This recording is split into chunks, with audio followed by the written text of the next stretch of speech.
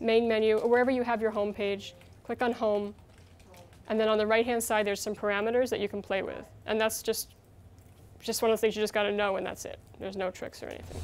Okay, any questions about content?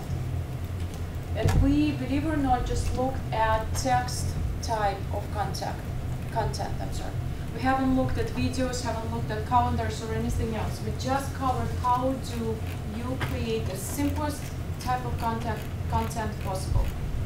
Simplest text about your business that should be as clear to your customer what you do as a right day, right? Okay. So I'm going to talk about templates for a few moments, okay? What you see here is a template. It's a free template. It's put out by a company called JOOMLA Shack. They also make commercial templates. This template is very simple. It doesn't have any drop-downs, for example, in the menus. It doesn't have a lot of fancy stuff. You can edit the title, your logo up there very simply like that. But this is a template. Okay, we have other templates. A couple of them come with Joomla by default. Not this one, but a few others. If you go to your back end, go to Extensions, and go to Template Manager, you will see what's installed. Okay? We've added two. Lime, which, like you said, was cutting off the side of it, so don't use it right now. And Optimus Free, which is what we are using. The other three come with Joomla. Bees, Purity, and RHUK Milky Way. These come with Joomla. Whenever you install it, they're there. Okay? Nobody really uses them for live sites, but you can certainly play with them. If you want to change the template, you click on this, the button next to it, and you make it the default. Go back to the home page, refresh, and it looks very different. Templates control the look, but all the content is still the same. So is it getting home a little bit in terms of content and columns and templates? Yeah. No? Okay, hold on. Okay. So what we did, we just held the same content, we didn't touch it. It was the same article, one on the top and two at the bottom as we defined it.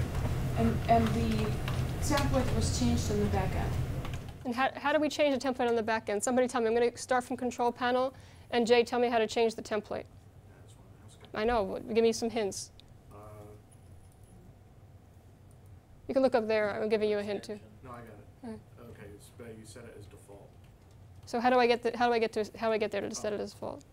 Extensions, Template Manager. Choose your template. Set as default. Okay. I don't know if this would help anybody. Sometimes you just use different words for the same thing. For example, when you say content, a lot of people think in terms of data, and templates are presentation. So you're describing. Well, actually, there's a separation. Template. That's the separation. Templates are different than the data than the content of your website. That's the separation between them. So the other thing you can do with templates, all we just showed is you went and you changed the template that was the default for the whole website, and you saw that instantly everything looked different, but all your content was the same. Does everyone follow that? Okay. And there's lots of templates out there in the world that you can look at and install, and we'll go into that. So right here, if you wanted to, each template has its own set of parameters, things that you can change about that template fairly easily without editing CSS or anything else. Okay? So you click on that, and it's going to show you what the options are for this. In this case, for example, if I choose to use a graphic, don't do this. If I choose to use a graphic and click Apply, it's going to show the graphic that came with this. Optimus, the web is yours. That's the graphic that comes with this as the logo. Okay? If I choose to use text, it's going to use the text that's below. How do you select your own graphic? It's kind of a pain in the neck. Okay. So notice there's no way to pick it. Right, there's no way to pick it. It's kind of a limitation of this template, the way it's set up. But generally, you go and you find where the old graphic is, and you replace it with something of the same name. And that's the easiest way to do it. Okay? Or you take a template which has better options for this. So these are parameters of the template itself. Each template has its own set of parameters. Some templates have a list of colors. You say, I want this template to be red. And all of a sudden, everything will be red instead of blue. This template does not, but those are the kind of things you'll see on the back end. This one does have some options for the size, so you can change it to a fixed or a fluid width. You can change the width of the columns, which is kind of cool on the left and right-hand side. Okay, these are options. Every template can have its own set of options. They can all be different from each other. Okay. In general, once you choose a template and you're happy with it, you're not going to be playing with this. the main thing you're going to do on your website on a regular basis is update content, and that's what's going to be important. So in the beginning, you're going to set stuff up, you're going to play with stuff, you're going to check different columns, you're going to play with templates, you're going to be, oh, I like this template, I like that template. But once you're set on your template and everything, you're pretty much going to be working with content, okay? And all this is just going to be, extra stuff that you know about, but you don't deal with on a daily basis, okay? So templates, we're using JS Optimus for today. Now, when we go to the front end, if we want to show the module positions, and what are module positions? They're places where you can stick modules. How would we show the module positions in this template on the front end? Question mark TP equals 1. This is an extremely handy thing. It's actually on the list of stuff that you have. There's that URL. It just says you do question mark TP equals 1. And it shows you all the positions that are available, whether you're using them or not. Okay? You don't need to write it down because we have it in the list. Okay? So this shows you that there's a right template position and a left one. You can put more than one template, more than one module inside a position. For instance, there's 2 modules on the left here, right? There's this one and that one. These are 2 different ones. In this case, top is where the menu is. Okay.